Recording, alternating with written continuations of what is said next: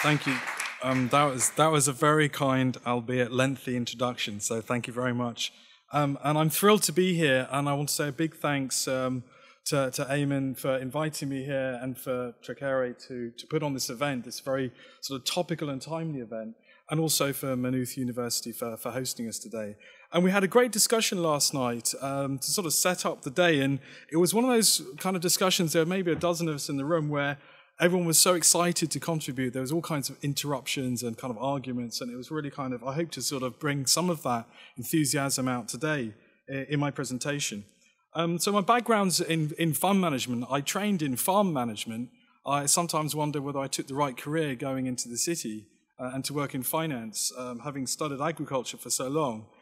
But for what I learned working in the financial community, and it's often said, but it is true, is a lot of the seats of power and influence is not in government or commerce more generally, but actually in the financial markets. And I know, you know, the lessons that have been learned the last 5 years and will continue to learn play out in other areas. And the ones which is playing out now in the climate crisis that we face helps us set a path for what we should do, whether it's to divest or to tackle the problems in the financial markets. And I have a tendency when, well, we all have a tendency when looking at something like the problem of climate change to be a little bit gloomy. And so my presentation starts off a little bit gloomy, so you'll have to forgive me. But there's hope at the end, because I think we do have some pathways of where we can go in the transition. I want to say a few things about my little organization. We did coin this phrase unburnable carbon and the phrase stranded assets now used in association with the fossil fuel industry. And we're just analysts. And I set up a carbon tracker with a friend of mine who worked with me at Henderson, a guy called Nick Robbins. And we decided that if you want to take on the power of the fossil fuel industry and the power of the financial markets, you better start off employing the best possible people. So we took the attitude that let's recruit investment bankers, a bit unusual for a not-for-profit, philanthropically driven organization, but I decided to recruit the top analysts from Citigroup and Deutsche Bank and HSBC to join my team and to start trying to turn the tide against the expansionist plans of big coal and big oil.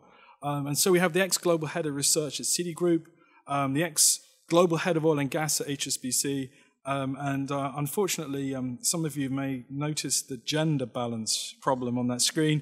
I have struggled to recruit women mining analysts. Maybe there are not many women that want to study coal as a profession in the city, but if you can find one for me, I'll be delighted to recruit and change that gender balance.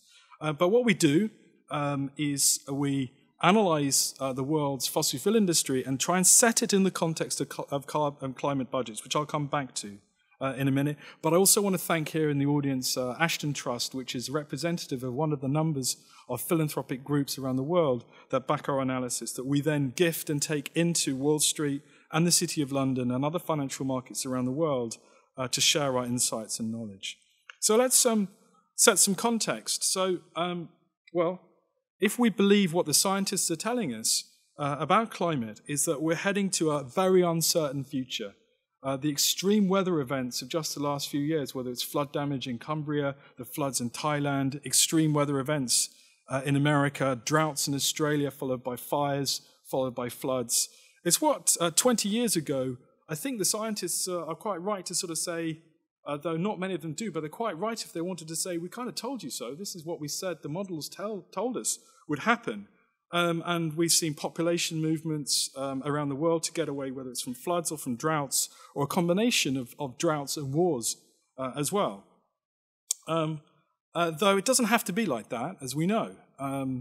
Within us, we have the potential to do great things and to study alternatives and to put effort into developing scenarios for a clean future. And this is the choice we're faced with today. The power of the divestment movement is not just about divesting from fossil fuels. It's about the reinvest. It's about finding the opportunities. And what we know is that we're in the middle of a great transition in the world's energy markets. And I think probably that's what I'm going to come into in the core part of my talk, is what's really going on in the energy sector. But as a backdrop, We have these negotiations. I was in Paris for the climate change conference, and policymakers and governments have set these wonderful targets of emissions reductions. I don't know what Angela Merkel was saying to Barack Obama. Maybe it's that the fish she'd just caught as she'd been out sort of fishing. But what we do know is that governments before and then through Paris have set these great targets for reducing emissions by 70% just 35 years from now. And we're often told, oh, well, there's not much we can do because the problem is with the Chinese. They're the ones who are creating the problem. They're the ones building all these coal-fired power stations. But actually, what we saw in Paris and before Paris was the two world's largest economies, greatest nations, the Chinese and the Americans, coming together to set this common objective. We have a global problem, and we're seeing leadership now from around the world to reduce emissions.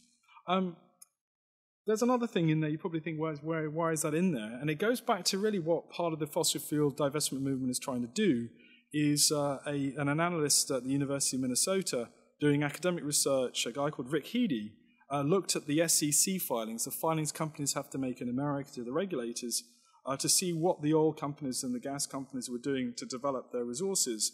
And he's attributed 60% of historical emissions over the last 150 years just to 90 companies. Companies in which you may be an investor, your pension fund may be an investor. There is, these emissions are, okay, we consume energy, but emissions are down to actually the actions of companies and what their boards say. But in this sort of momentum to an agreement, we've got world leaders trying hard, we've got faith leaders trying hard. And I heard in Paris that the Holy Father was ringing up presidents around the world, advising them, encouraging them to come behind a Paris agreement, which set a very high sort of expectation. But it's clear that with the leadership that we've seen, that there is some hope for us to tackle the problems that are facing us. And we didn't just get this goal of reducing emissions to stabilize warming to around 2 degrees above global average mean temperature rise. And I just want to say something about 2 degrees. We often forget the historical average mean was 16 degrees. Doesn't sound a lot, and obviously there's some extremes in the Arctic and tropical areas to give you that average. And when we say 2 degrees, people say, well, it's like the difference between a nice day, which is 20 degrees Celsius, and a quiet, pleasant day, which is 22 degrees Celsius. And 2 degrees doesn't sound a lot, but actually it's 2 degrees against 16 degrees. So that is, in percentage terms, that's quite high. And what we do know, if we were to burn all the fossil fuels that we know, you can add another 8, 9 degrees above that 16 degrees average. So 2 degrees is quite a significant change. And governments have set this target of around 1.5, which is kind of an aspiration. One of the things that thrilled me when we produced the first report at Carbon Tracker was the interest shown by the Bank of England. So I did go to the Bank of England a few years ago when we produced our first report, and to see not the Governor Mark Carney, but some of his advisors. Have any of you been into the Bank of England? They have these salmon pink coats and these top hats. They still got them. You're going through the main door, the Bank of England, you're welcomed in by a guy wearing a pink morning coat and a top hat. Good morning, sir. Who let you in? Do please come this way. And I had my chance to present the case for Carbon Tracker, which got picked up in the carbon bubble. And Mark Carney used the phrase unburnable carbon and stranded assets. And he said, look, the biggest issue facing the future is climate change. If we think we had a problem with mortgage-backed securities, wait till you've seen this one come in. It's going to be the mother of all financial crises when the planet is destabilized to an extent that commerce doesn't function, banks aren't functioning because commerce isn't functioning, and if we see rising sea levels, Wall Street and London, with predicted 2 meters, 3 meters rises in sea levels by in coming century, Wall Street would have to move in 100 miles. That's certainly going to be disruptive to Goldman Sachs. So what is the carbon bubble? I want to just go back to some basics. Working for a large fund management institution at Henderson in London, what I was struck by is the more we knew about the science of climate, the more investors talked about their responsibility to society, the more those same institutions wanted to write big checks to the coal and oil companies. And I would see these companies come into our office. Henderson's a big asset manager. The companies like Glencore and Xstrata and others similar to them would walk away with very large checks to grow their businesses, which is to expand the fossil fuels. And I thought, well, this can't possibly be right. Let's try and unravel this a little bit. And so just to say something about carbon budgets, well, when we burn a fossil fuel, the carbon dioxide, some of it's absorbed by the seas and by land and obviously by forests, but a lot of it just remains in the atmosphere, unabsorbed. And that's why we've got some of the highest concentrations of carbon dioxide in the atmosphere seen for over 400,000 years. And most of those emissions have come just in the last 150, 200 years. And it still sort of stays there. And what the scientists can say is, how much more of this can you burn before you put so much carbon dioxide in the atmosphere that temperatures become uncontrollable? You can't really reverse it. Once it's there, you can't take it back out. And this is the other thing that I find through my sort of talk seeing people, is there's a sense from some people is it's going to be okay because, of course, you can reverse all of this. But once we've gone to 2 degrees and then on to 3 degrees, it really is not reversible, probably for tens of thousands of years. Once you've done it, you're stuck with it. And all the decisions that have to be made have to be made now.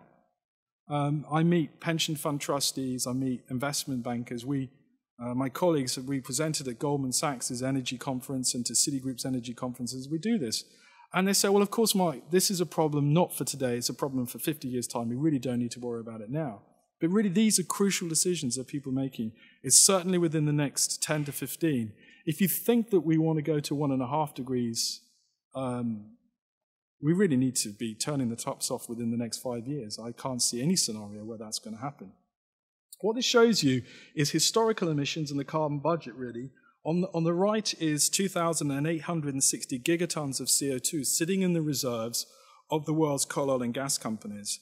The blue and the grey lines, which you can't really see too much, is what has been burnt historically. And the red is what's left. What the scientists tell us is you can probably get away with burning. You probably oughtn't to, but you can possibly get away with it. We have an 80% chance of avoiding 2 degrees. We can't emit more than 975 gigatons, and there we have the problem. That the red bar is what the companies want us to develop next.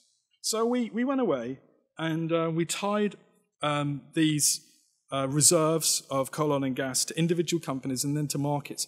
And there's only sort of 2 bubbles that I really want you to look at. One on the left is the United States. The size represents the future emissions from reserves of these different fuel types. And it's relative to the size of the market. Obviously, the New York Stock Exchange, the New York market is vast. But the other one I want you to look at is the one in the middle, the UK.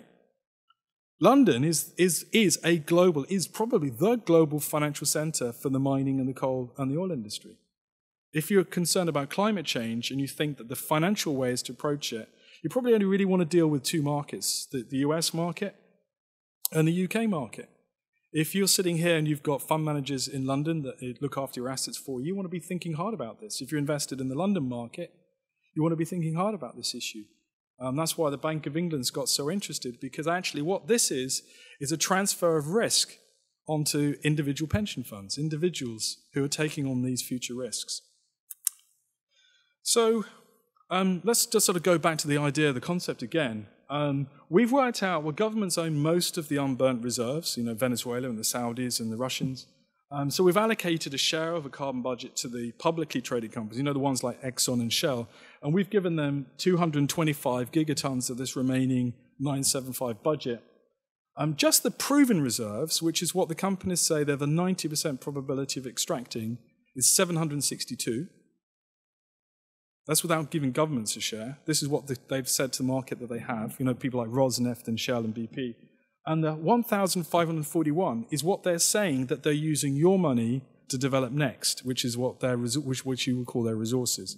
Why do we call it a carbon bubble? I want to be clear, we didn't call it a financial bubble. It may be, but we didn't call it that. It's a carbon bubble because the 1,541, the red, doesn't fit into the green. And that's why we have a problem. That's why we have to leave so much in the ground. And that's why the business plans of the oil majors are really going to be challenging. So let's go back to the time question. You know, I did a sort of debate with Ben Van Buren, who's the chief exec of Shell, but not in the same room because he wouldn't be interviewed with me in the same room. So he interviewed in one room, and then the film cut to interview me in the other room. And his narrative, well, we plan to expand, we plan to do more. We see no other scenario other than growth in demand for fossil fuels. And I was coming back with the counter narrative saying, well, if we do, we're going to have a problem.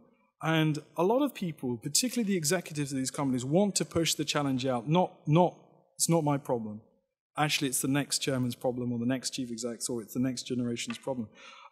Why are these two lines important? What this shows you is different emissions pathways and different trajectories for the release of greenhouse gases. And there's 2 dates in there. Based on business as usual, if we don't see these curves flatten, we're going to break through 2 degrees in 2031. My maths isn't great, but is that 15 years away or so? We then break through 3 degrees not long thereafter in 2045. We've not seen 3 degrees for hundreds of thousands of years. It's completely incredible to think what the world will look like at 3, let alone where we go on to, which is 5 or 6 degrees, based on current pathways. So if this is true, now, to get slightly technical, I know there's some investment professionals here. When you're running a pension fund, you use actuaries to do actuarial calculations. You do what's called asset liability modeling. Somebody will join the trocaire pension scheme maybe at 20, 21, maybe leave at 65. You're probably going to be in a pension fund for 45 or 50 years.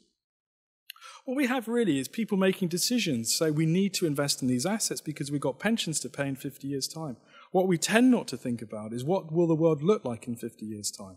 What are the consequences of the decisions we're making today for the person who joined at the age of 18 to join the pension scheme? This is why what the leadership position you have taken with the trocaire pension scheme, it's so important. It's because it's really saying that the younger generations are just as important to us as the older generations. And if you're running a pension fund, who is more important? Is it the person you're paying a pension to next week? Are they more important than the person who's just joined? I don't think you can treat these people differently. I think they have to be treated the same. And this is why these dates are so important, and this issue is so crucial to be addressed today.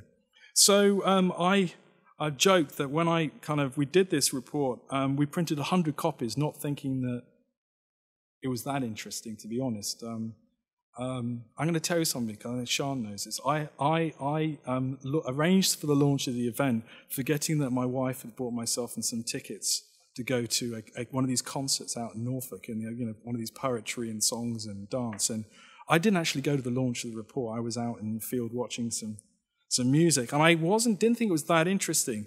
And it wasn't picked up in the papers as such until something happened, till this American called Bill McKibben from 350.org published a magazine article in Rolling Stone magazine called Climate Change Terrifying New Math. And if you've not read this article, do download it. It's a wonderful piece of writing of poetry who told the story of Carbon Tracker and our analysis in a much better way than I ever will. And hopefully we might hear from Bill a bit later. But he launched this divestment movement that went around the world like wildfire. And he got the report because one of those 100 copies ended up in the hands of Naomi Klein. And then Naomi Klein then gave it to Bill McKibben, who then wrote the article. And that's why I'm still doing this kind of work 5 years on, when I thought I'd go back to the rest of my life, whatever that was. So I think it was John Lennon that said, "Life is what happens when you're planning to do other things." And I'm still enjoying what we're doing with Carbon Tracker, because we're seeing real action. And what the divestment movement has done, it started off tiny. It started off with a few institutions like Ashton and a few others committing themselves to divest from the fossil fuel industry. And our lead funder at the time, Rockefeller Brothers Fund, then decided to join the divestment movement. And since then, it's really grown. And I was in Paris to see the announcement that $3.4 trillion of pension schemes, of foundations, of individuals have committed themselves to divest from the fossil fuel sector. And that little idea of the carbon bubble, this idea that we used in the first report, I was in New York to see the carbon bubble being kicked down Wall Street and metaphorically burst on the horns of the Merrill Lynch bull by climate campaigners. And you can watch this sort of short video on YouTube. And then stories picked up. BlackRock's FTSE deal shuns fossil fuel companies, and Carbon Bubble, which talks a little bit about Carbon Tracker, drives the debate, and how we saw citizens begin to move. And I've found in my basement from 1983 the photograph of me outside Kingston Council Town Hall in Surrey with my divest from apartheid. There's me standing there with a banner. Don't invest in the profits of apartheid. And looking back at that sort of young man as I then was, 30 odd years ago, today I see very similar young men and women driven by the same desire for change, driven by the same desire to take on the bases of power, taking on the financial institutions which are taking us in the wrong direction. And I applaud their enthusiasm. And sometimes what happens is that the students and the young people stand up and they race against the metaphorical machine guns of Wall Street, and they got knocked down, and then another group of students stand up and they march in the same direction because they know that these decisions are so crucial and it's so important to take them on. But it's not just the moral arguments, which are very clear and profound to divest, but also the financial. I want to turn to that now. The first people to pick up our report after Bill McKibben was the Norwegian government pension fund, which is one of the largest in the world. I'm in Oslo on Friday, joining an event with the Norwegian Prime Minister on this issue. And they looked into the analysis and the research to investigate these questions. And the AP2 funds is a Swedish government pension scheme that has begun the process of excluding fossil fuel companies from its portfolio. And I was in Paris to see the announcement of AXA, which is a large insurance company, that the chief exec said he'd read our first report. He must have downloaded it from the web because there weren't any printed copies left. But he said, and we read it, and we've divested 500 million from coal assets. And so people are thinking hard. And divestment can happen in a number of ways. One of the ways that it's actually happened is divestment through value destruction. What Michael Liebreich has said, well, look, if you didn't divest, actually what's happened is these companies have gone bankrupt. You've divested because you've lost all your money. And in the case of companies like Arch Coal in America and Peabody Coal, which have Peabody's not gone bust yet, but a number of its others like Consol Energy have gone into receivership because of the challenges and the financial challenges. And Peabody said in its filings to the Securities Exchange Commission that the divestment movement had affected its ability to raise capital. So what does this show you? The dark line heading towards the bottom is the index of the global coal companies. They've just lost investors' money. The New York State pension scheme lost $150 million a year last year alone from its fossil fuel investments. The brown index shows you the decline of the oil and gas industry against the green, which is the new energy index of showing the performance of clean energy companies. And so fossil fuel-free funds have outperformed conventional portfolios over the last 5 years. A question we really have is this cyclical? Is it possible that this is just a short hiatus? China is not using zinc and copper, is not in the same way it's not using iron and steel and coal. Maybe this is just a temporary phase. And I want to turn to that now because I believe that actually what we're seeing is a fundamental structural change in the energy markets, which make this a far more fundamental change. And we produced a paper called Lost in Transition, how the energy sector is missing potential demand destruction. What we're actually seeing is how small changes in demand for fossil fuels, particularly oil, are leading to large drops in the prices of the commodities such as oil. We've seen a big drop in the price of coal. So let's turn to what happened in Paris and what the signal Paris has given to markets. I think the direction of travel is clear. We are moving towards a low-carbon future. We had the Paris Agreement set this 2 degrees warming target, and we've got a goal of net emissions by 2050. And around 95% of global emissions are covered under this deal. And the INDCs commit the world to much lower fossil fuel demand compared to what's called the business as usual approach. So let's actually look at what the oil and gas and coal companies are saying. And what they're saying, and here's a number of different scenarios. This is taken from the IEA, the International Energy Agency. And what you'll see there, so on the left is 2000, you've got 2040, and what you'll see is creeping demand rising for oil. The troubling one is the brown line, which is the predicted rising demand for coal. And then you'll see from a very low base, gas just sort of really driving through. The line on the right is what's called the 450 scenario, used by the IEA to say how much less coal, oil, and gas we would need to use to achieve 450 parts per million, which relates to this 2 degrees target. So coal consumption in the next 15 years needs to be a third less than what's called the new policy scenario. For oil and gas, it's about 25% less. And by 2040, these decline figures increase to 80%, 50%, and 40%. So huge structural changes in the whole energy sector. So how are companies responding? And I want you to think and pause a little bit for the moment. Those who take the approach, and it's a credible approach, that we need to engage with the boards of oil and gas companies and coal companies. How do we go about engaging with the boards of these companies when they are planning to not to reduce their business operations, but actually to increase and grow? What BP is forecasting is that they anticipate delivering 24% more oil and gas to the market by 2035. Shell's current outlook, we had the BP outlook published last week, is huge increases in use of fossil fuels. And OPEC is predicting a 54% increase in use of fossil fuels by 2040. Now, here's the question.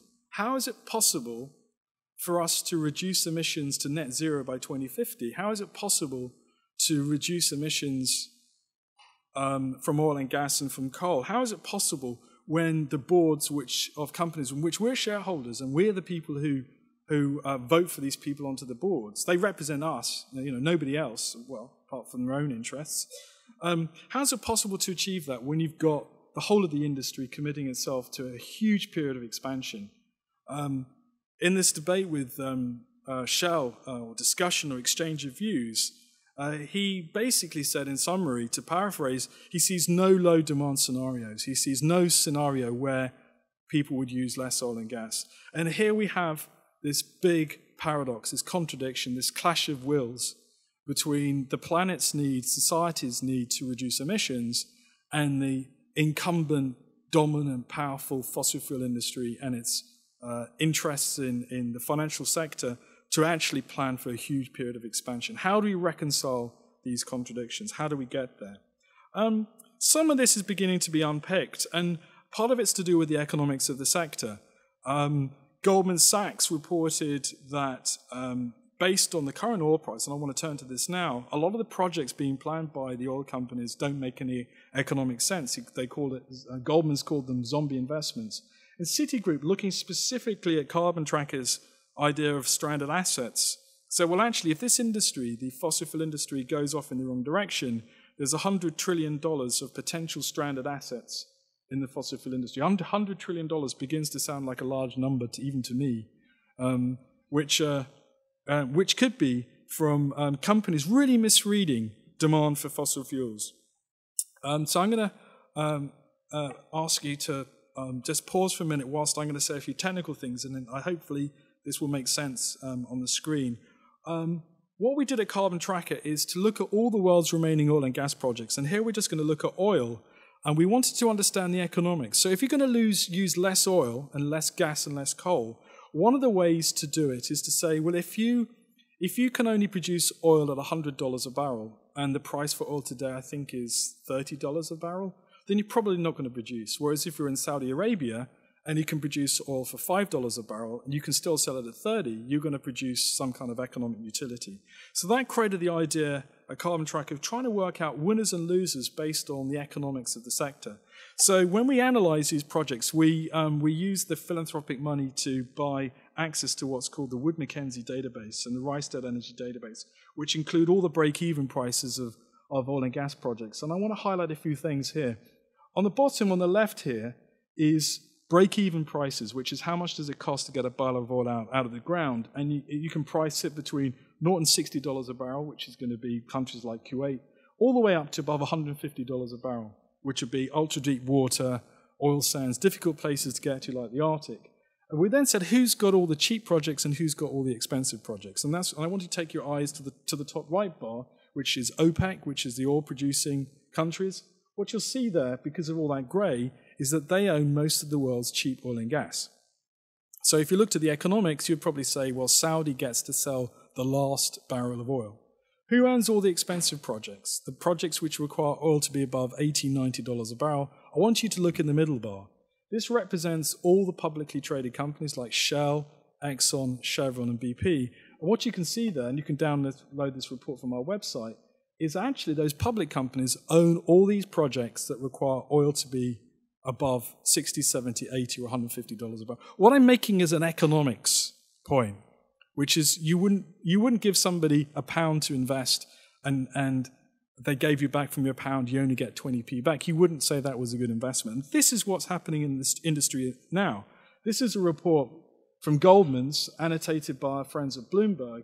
And what you can do is you can slice the break-even prices of every major oil and gas project. And this is what they've done, all the major projects around the world. And you've got production along the bottom, and you've got break-even prices along the left. And what you've got is you've got these really heavy deep-water projects and complex projects like Kashagan up there on the right, which requires oil to be above $150 a barrel. On the left, you've got these cheap projects which go down to $20 or $30 a barrel. When this was published, oil was at $70 a barrel, and they put the red line in at 70. Where is it today? Oil's at $30 a barrel. You're going to have to move that red line all the way over to the left. What this graph is really showing you, and the previous one was showing you, is in today's markets, the oil industry is at a point of crisis. So many projects are going wrong. So many projects are losing money. The boards of these companies are in a quandary. You're sitting there, you've got climate limits, you're trying to calculate your budget, you've got shareholders sitting on you saying pay the dividend. BP and Shell alone pay 20% of all the dividends paid on the London stock market. They only pay their dividends from free cash flow.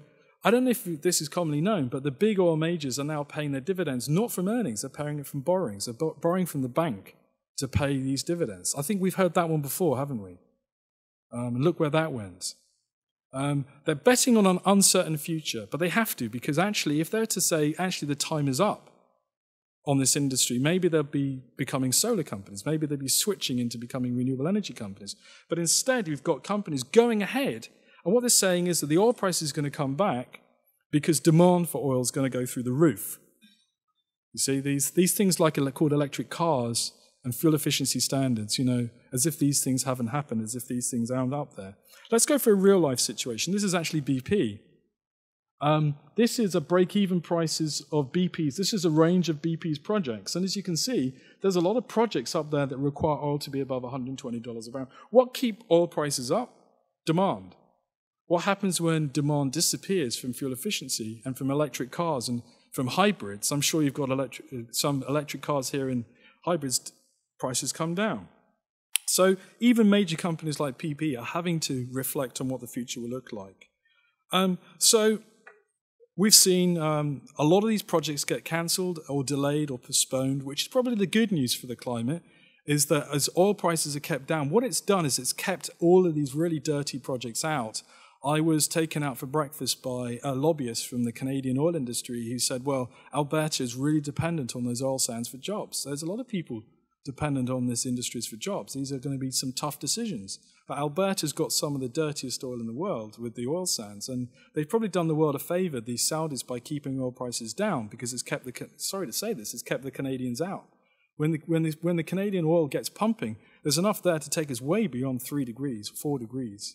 Some very difficult choices that we have to face. But people are putting a lot of capital at risk.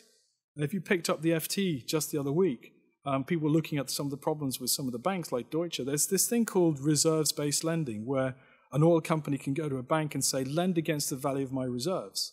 Now, when the price or the value of these reserves crash, who gets left with that particular baby? It's the banks.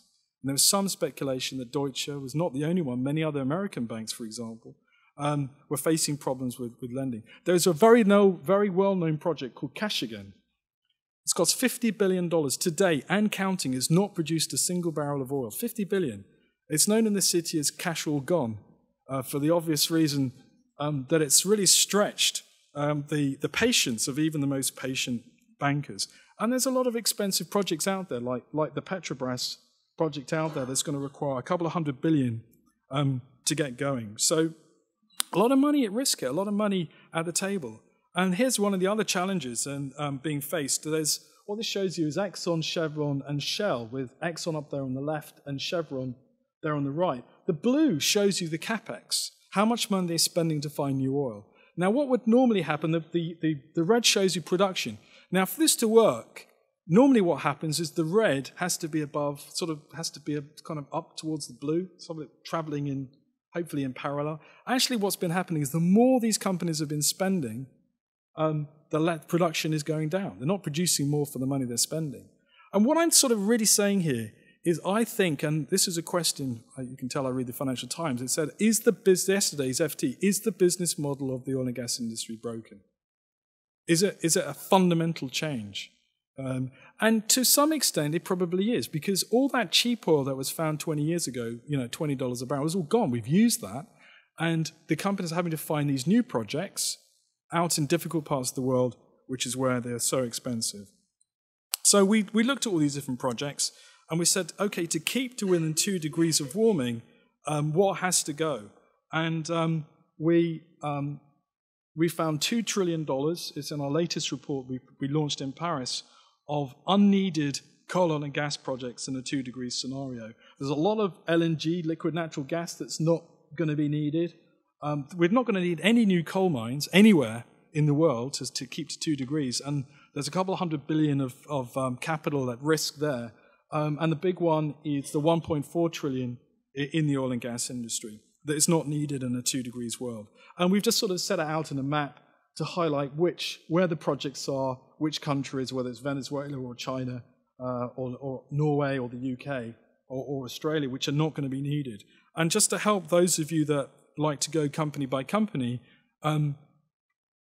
Shell, which is close to home, and BP are planning to spend $76 billion, that's just Shell, on projects that are clearly not going to be needed if we're to try and keep it 2 degrees. So what I'm really getting to is the economics.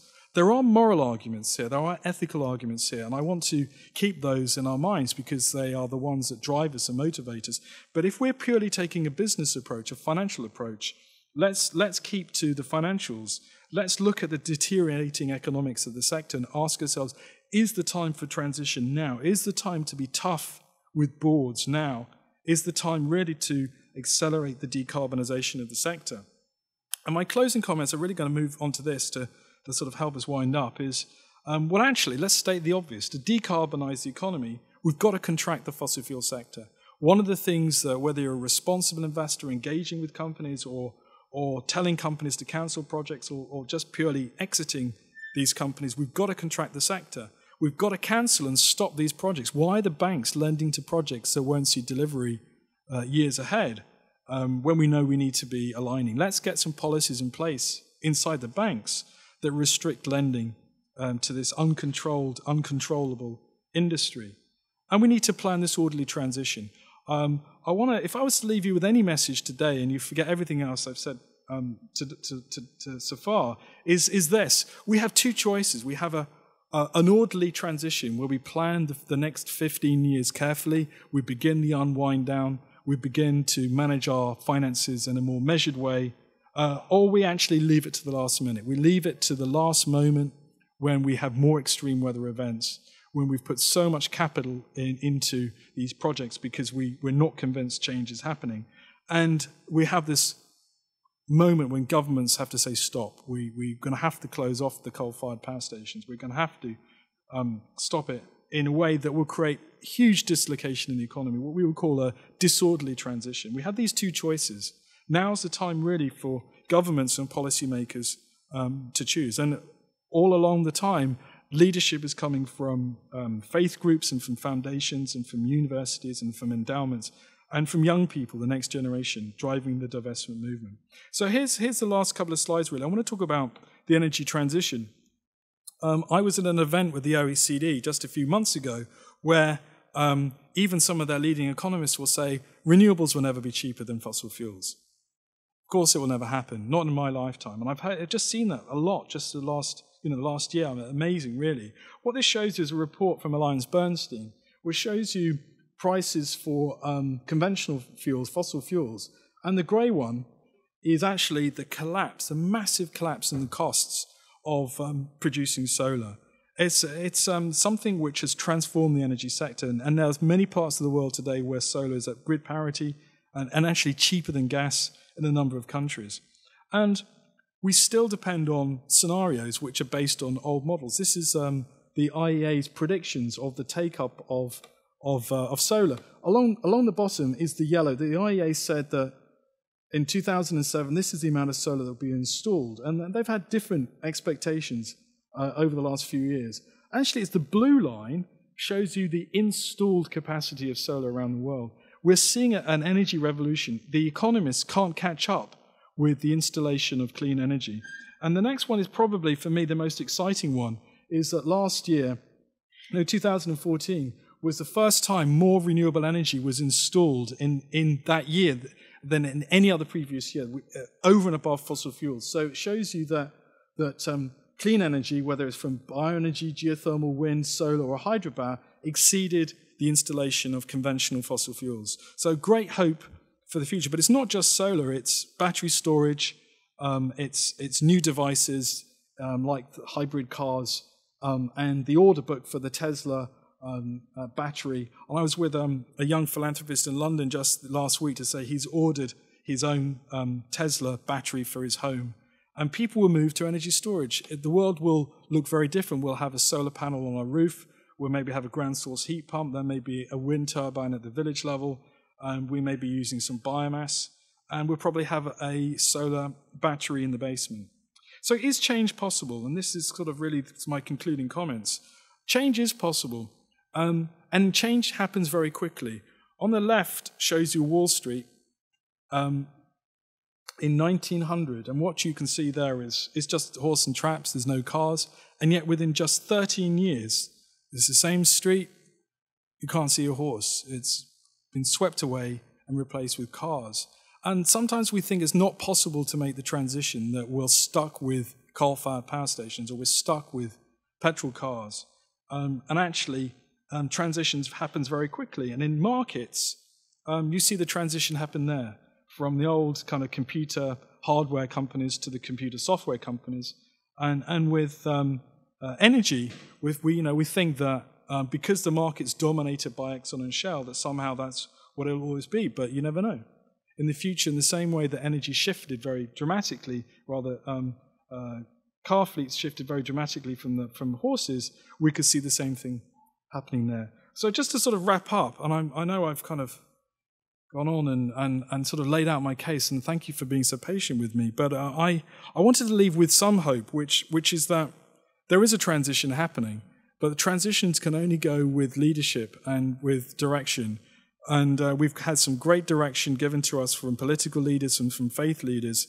And now as individuals have to really take their own responsibilities too. And there's chance for investors. And there's chance for investors to drive this change. So thank you so much for letting me share my thoughts today.